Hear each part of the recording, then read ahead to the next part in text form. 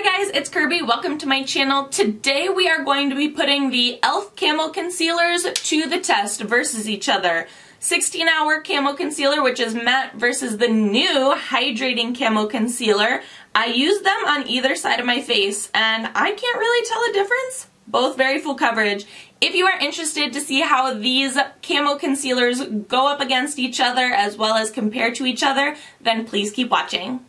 Okay guys, in today's video we are going to be testing some concealer side by side. This is the e.l.f. 16-hour Camo Concealer. They recently, like literally recently, just came out with a hydrating Camo Concealer. This is the first one that they launched. This is the 16-hour Camo Concealer and it is like a matte finish. And then this is the Hydrating Camo Concealer and this is a satin finish. And so I thought that it would be interesting to do a little side-by-side comparison and tell you a little bit about the products as well. I never reviewed this 16-hour Camo Concealer on my channel. I did go off on a little rant on my Instagram stories about it a little while ago.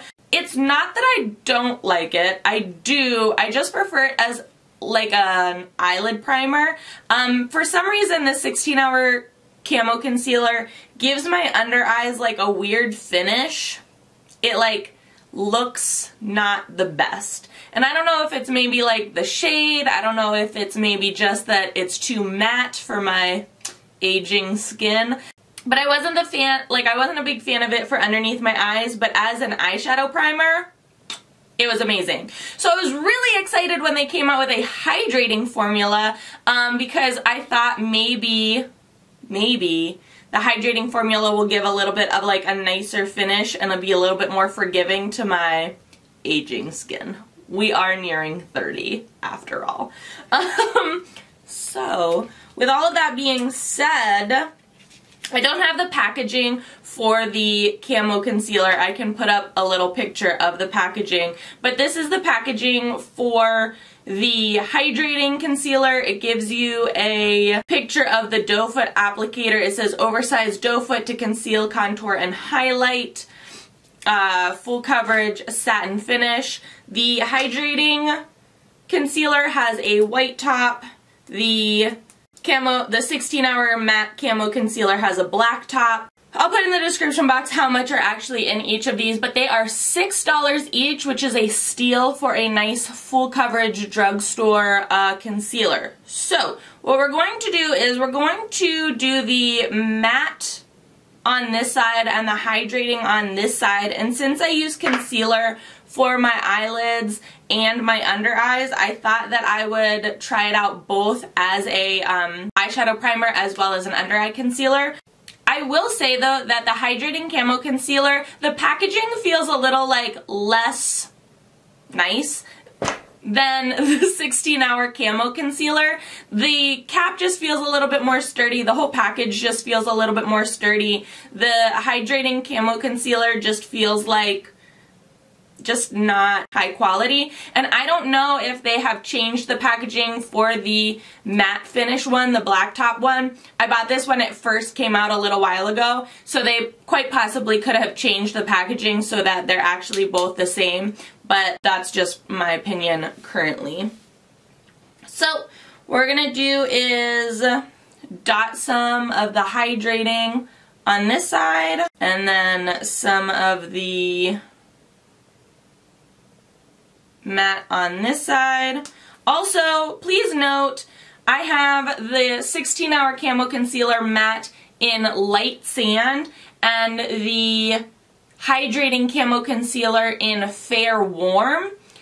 It is incredibly difficult to match this concealer to your skin. I will put up a little like chart that they have on their website comparing the two of them together. The 16-hour Camo Concealer says that it dries to a darker finish, and then the Hydrating Camo Concealer says that it dries to the color in the bottle, and it tells you how you're supposed to like match it. I find that incredibly misleading because on their Instagram and their website they show both of the concealers wet and dry in their swatches, and the hydrating dries to a different shade than the bottle as well. Also, their foundation tool on their website, not very helpful at all. I was in Target trying to buy my hydrating concealer, and I was looking on their website trying to match myself, obviously, and I was just gonna pick up the light sand, but it looked incredibly orange, so I went on their website, used their foundation tool. I put in 2 different types of concealer, and I put in the Benefit Boing number 2, and it said that I was fair rose, and I was like, that's just not true because that's so pink. And then I put in Tarte Shape Tape Light Sand, and then it said it was light sand, and I was like, well, that's obviously not true either because this is like orange. I ended up picking the Fair Warm, and it actually is a decent shade for myself, so not disappointed with that. The light sand in the camo concealer also works very well for me as too. You'll struggle a little bit with finding your color match. Just putting that out there. Happens to the best of us. So I'm just going to do a quick eye with my Noravina Mini Pro Pigment Palette Volume 2. This isn't a tutorial video, so I'm just going to kind of like buzz past this part, but I just want to see how they both do being a eyeshadow base. The matte side is already creasing a lot, which does not really bode well in my opinion, but we'll see. Did a quick eye look. We're doing orange today, and I'm loving it. Honestly, this Noravina palette, so good. So, anyways, we're going to finish the rest of the face, and I'll finish my eyes and face off camera after we do our concealer, because that's what this video is about. To be honest, in terms of like eyeshadow bases, I actually preferred the hydrating base more than the matte. The shadows just blended a little bit better. They stuck to the eye a little bit better. I don't feel like I had as much creasing beforehand, like before I applied the shadows. I mean, that's a personal opinion. I know that the eyeshadow, after it's on and whatnot, wears throughout the day very well with the 16-hour camo concealer. So we will see how well the eyeshadow wears with the hydrating camo concealer. But we're going to move on to concealing the face. This is the hydrating side. This is the matte side.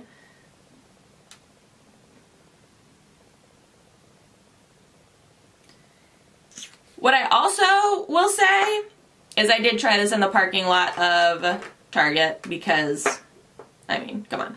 The coverage for the hydrating concealer, I'm all about that. I feel like as soon as a company comes out with a full coverage concealer, it's generally matte, which again, I understand and I get, but then as soon as they come out with a hydrating counterpart, it's medium coverage. It's not full coverage. Some of us need hydrating and full coverage, and this still, the hydrating side still gives you that same full coverage thickness, which is, again, amazing. Alright, so I'm going to be using 2 separate mini beauty blenders. These are not beauty blenders, they're Real Techniques makeup sponges to blend this out. On the little chart that I shared before from their website, it says that the matte side, it sets pretty quickly, and so you have to basically blend and set like immediately. So we're gonna do that side first, just so it doesn't like set too much on us. And then the hydrating side, which the chart says you have time to play. I don't know. So I am all about this. I'm looking at my monitor and my mirror. It's weird trying to use 2 different beauty blenders at the same time. Alright, so I am really about this hydrating side.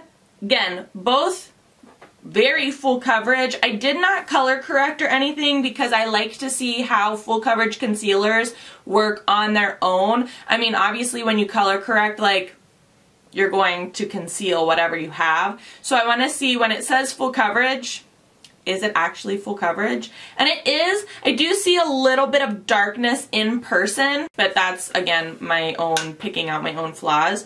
I'm going to powder myself up.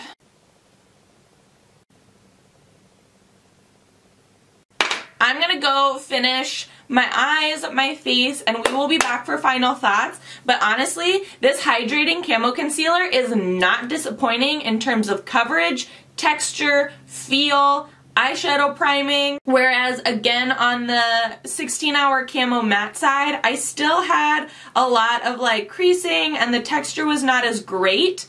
However, still not disappointed by it. So I'm going to go finish my face and come back for some final thoughts. Okay guys, so here is the finished look. This side is the hydrating and this side is the matte of the Camo Concealer from e.l.f. $6. I'll put up a little like chart that they have on their website about the differences of them. The 16-hour Camo Concealer is matte. It dries a slightly different color. You don't have as much time to like play and work with it. The Hydrating Camo Concealer, it does apparently dry to the same color that's in the bottle. It's hydrating. They're both full coverage, both large doe foot. However, I will say they're pretty much like exactly the same in terms of coverage. I did not do any color correcting and I just put the concealer down and like powdered myself. Both very full coverage though, so for $6 you're definitely not going to miss out. One downside to both of these is that they are incredibly difficult to color match. Whether it's on their website or in person, it's unbelievably difficult to color match because I feel like you can't even tell a difference between each side, and the matte I have in light sand and the hydrating I have in fair warm. So take that with as you will. Their foundation tool is a little like not the best either. I love both of these concealers. I am getting like a little bit more like soft reflex from the hydrating side. I'm also, this matte side is really effing with my face. It just leaves like this really bad texture on my skin. I don't know if you can see it. I can't see it on my monitor, but when I look in my mirror, it just doesn't look finished, you know? Like, it looks heavy. It looks like it looks. Does that make sense? Like, you can see it. Whereas the hydrating side, I feel like I'm getting a very smooth, as it says, satin finish. Like, I am seeing a little bit of like the dark hue of my dark circles, but like overall, I'm not disappointed, and it's not truly settling into like my fine lines and making me look old versus this matte side that's kind of making me look old. I also used it as an eyeshadow primer. To be honest, those both seem like I did not have any problems with either of those.